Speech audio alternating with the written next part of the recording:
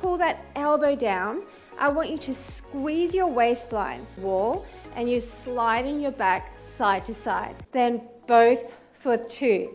So it's out and squeeze to the waist,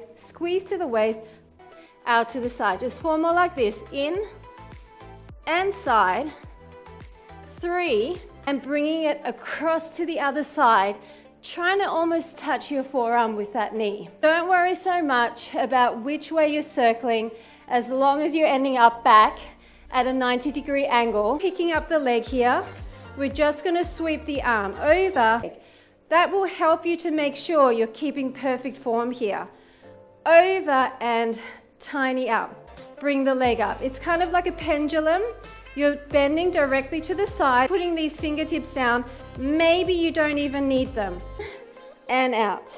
So working across the body now quickly. If you can't do that, just bring it down and twist like this. And here can just be on the mat. We're just coming across and reaching and back down. Up, up and up. Come on, last little bit for this side.